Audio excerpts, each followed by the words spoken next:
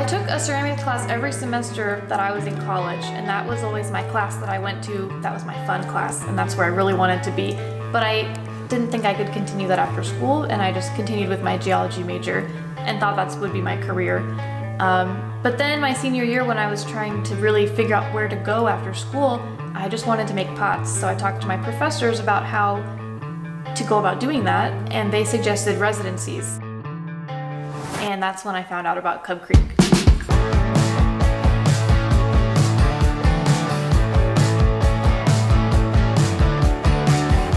Cub Creek is this great program out in rural Virginia. We pretty much live in the woods alone, where residents can come, and we have large studio spaces, and we have our big wood kiln, but the only requirement of the residency is that we make enough pieces and we split enough wood to fire our kilns every couple months. And other than that, we have complete creative control over what we decide to focus on.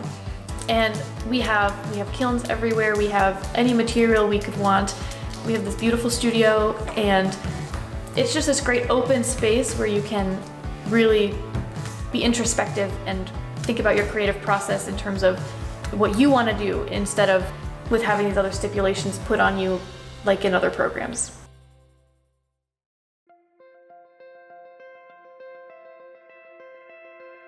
At Cub Creek, I'm really able to make pots that are truly earth to table, because here we dig up our own native clay from the property just outside. We just dig it up, sieve it, and then mix it into our other materials to make our clay bodies.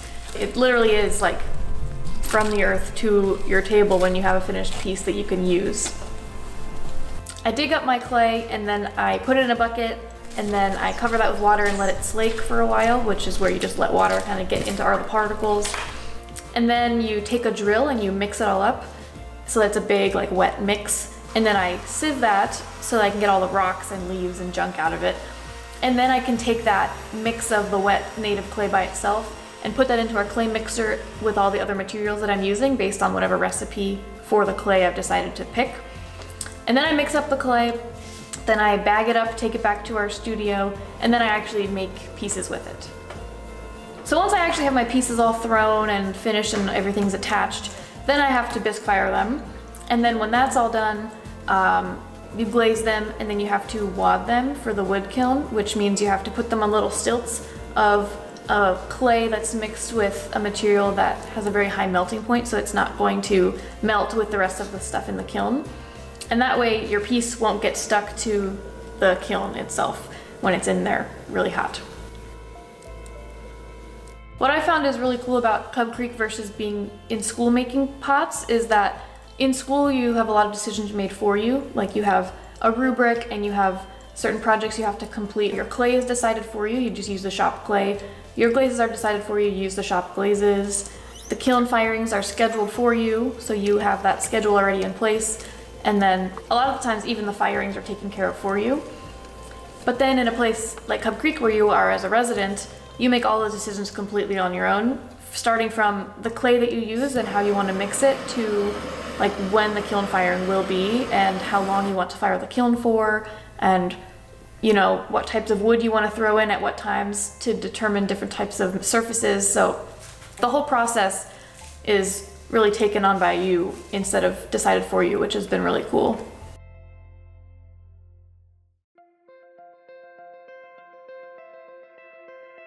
I wasn't necessarily thinking of like my life in a greater scale of like where I was gonna go with it.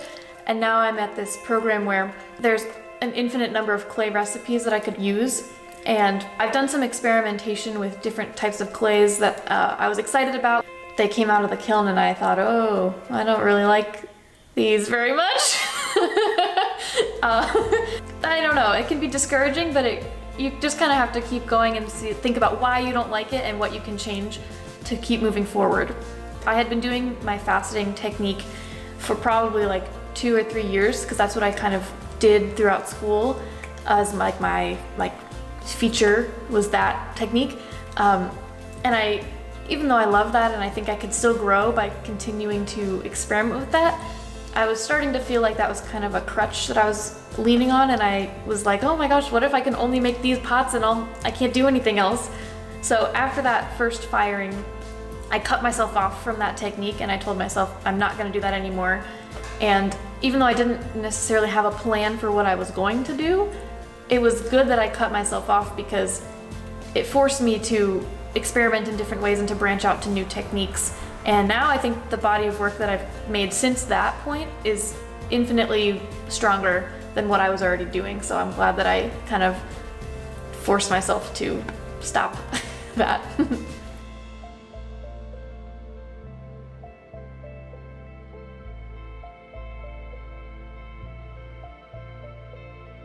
My work is pretty much entirely motivated by geology and my experiences studying geology in college. I studied structural geology, which focuses on how rocks deform and how they've been acted upon by different forces throughout time.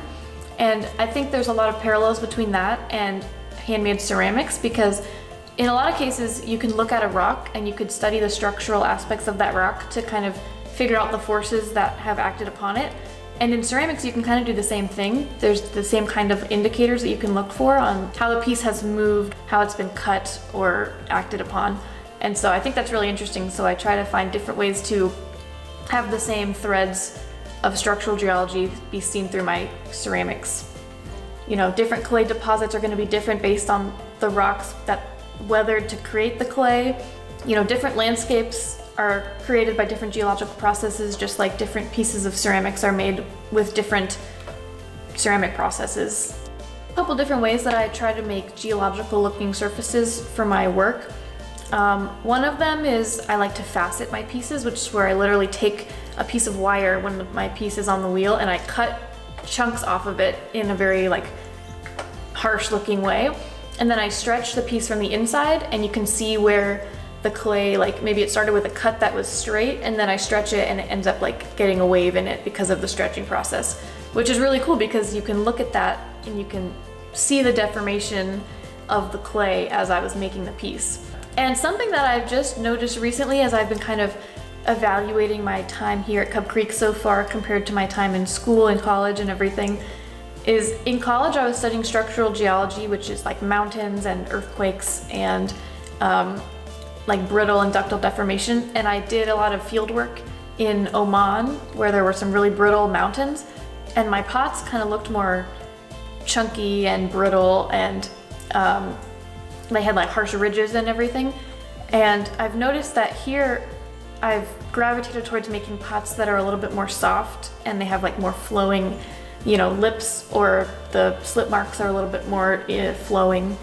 And I think that could be partly because here I'm immersed in this environment where we have rolling hills that I drive by every day to get to the grocery store, and like it's just like a softer environment than the stress in school and the stress of doing my thesis and learning about all these different harsh geological processes. And so it's cool to like look back and see how those things I was doing at the time influenced the pots I was wanting to make.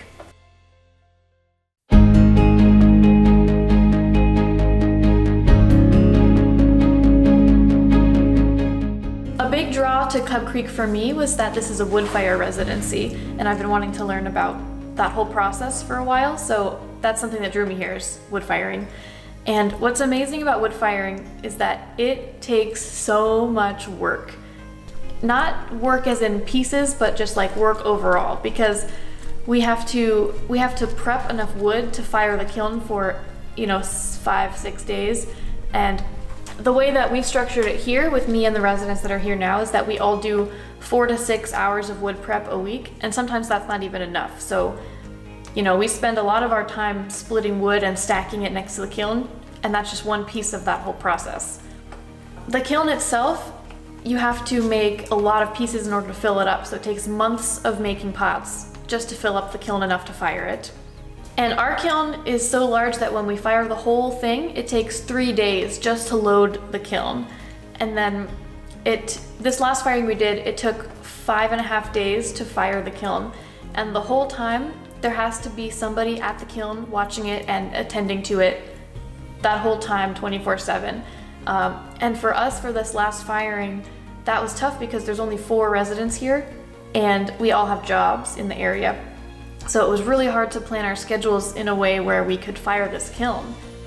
So for me, my schedule was I would have a shift at the kiln, I would get off at midnight, I would go to bed, I'd get up at 7, I'd go to my job, I'd get home at 1 p.m., I would be attending to the kiln until midnight, I would wake up at 7, I would go to work, I would get home at 1, I would go right to the kiln, stoke it till midnight, go to bed, and I think I was on that cycle for 4 days. So it was a never-ending kind of relentless process, and it almost like felt like a different world. Like you're in the world of the kiln, and like the outside, everything you think about on a normal daily basis is kind of out of your mind because you're thinking about the kiln and you're in this never-ending, like, this is my life now, this kiln is what I have to think about all the time, and even when I'm at work I'm thinking about the kiln, and when I'm asleep I'm dreaming about the kiln, and it's just this weird process that like you can predict to some extent what the piece will look like based on where it is in the kiln, but also there's this huge factor of like mystery where you've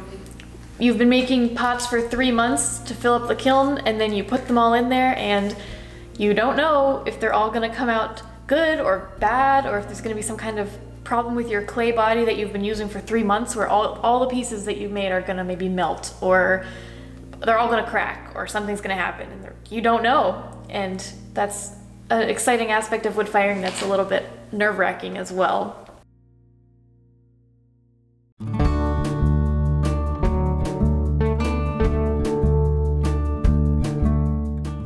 So here's an example of how the decisions that you make throughout the process change how the piece is going to look. So this piece was made with our basic stoneware mixed with the native red clay, so I knew it would be a darker clay body than this, which is just a white stoneware. And these two pieces both have the same glaze on them. The different clay really affected how the same glaze could turn out. So that's like a decision you have to make based on what you know about the clay, or maybe what you don't know about the clay. And this piece is a great example of the combination of slips that I was using, because I said I was going to stop with that faceting technique that I had been relying on for a while. And so for this piece I used the porcelain slip, the dark stoneware slip, and the native red slip. And you can see there's areas that are kind of white, that's from the porcelain. There's areas that are like this bright red, and that's from the dark stoneware. And then all this black is the native clay by itself. And I think this piece turned out really successful, and I really love the gradient that I got here and the textures that I was able to get. So this is a direction that I'll definitely keep going in now that I have this firing over. So this jar is one of the first pieces that I saw when we unbricked the door of the kiln, because it was right on the front stack, right next to where the fire is. And something that's super cool about atmospheric firings is that based on the way the clay has flashed, you can tell the direction that the heat or that the ash or whatever was coming from. So this piece doesn't have any glaze on it, it's just the clay by itself with slips. And then the bright orange, the clay just did that because of the fire passing over it. And you can look at this piece and you can tell that the fire and the ash were coming from this direction, and they moved across the piece that way. And it's cool that you can see that across like every plane of the piece where the fire was going. And another thing about this piece that I really like is that here on the lid, this blue spot is entirely ash glaze. So we're putting wood into the kiln, it's getting hot, it's burning. The ash is getting hot enough to the point where it melts and turns into glass, and it accumulates on the bottom of the shelves that the pieces are stacked on. And so this was where a lot of ash had accumulated, and it just dripped right here onto the lid and made this beautiful blue spot that if it had happened a little bit farther over, it would have glued the lid to the piece and I wouldn't have been able to get the lid off. But it happened like the perfect spot right where that slip was, where the slip kind of stopped it from closing the piece shut forever. So this is a winner.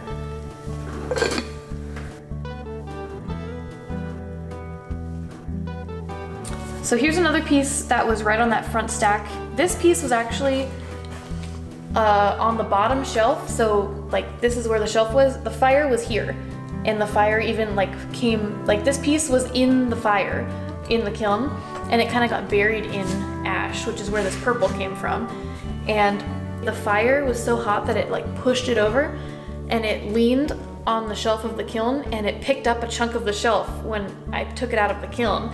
So the kiln like affected this piece in a way where it now has like a new part that I didn't add, but the kiln did. And same with this. This is where the piece had leaned and it was like sitting against another pot. And so this little fragment is like a piece of somebody else's pot that got stuck to mine.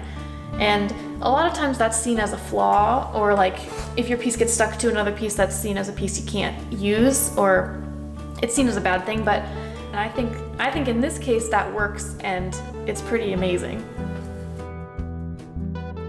Rather than just looking into like the costs of the materials that went into this piece, or just like pricing your time that it took to make the piece, I think it's valuable to think about the piece in terms of like the place you are in your growth and in your life, and it's so representative of what I've been working towards and what I've been trying to figure out with my work at this time. But this is one of those that would be a lot more valuable, and it's like, oh, it's a representation of like where I am at this point in my life and in my ceramic career.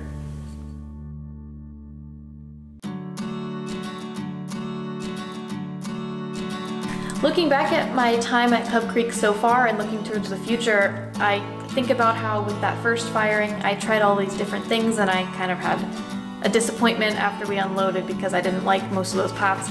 But that forced me to branch out and to try something new. And this time around with this last firing, I had a lot of successes. And looking at all the pots, there's so many different routes that I can go down to explore that I feel like I'm out of my rut with creativity, and I think that I can really go somewhere interesting with all these different paths that I've found with these new pots. So I'm just very excited to see which ones I'm going to pick and what they're going to look like next.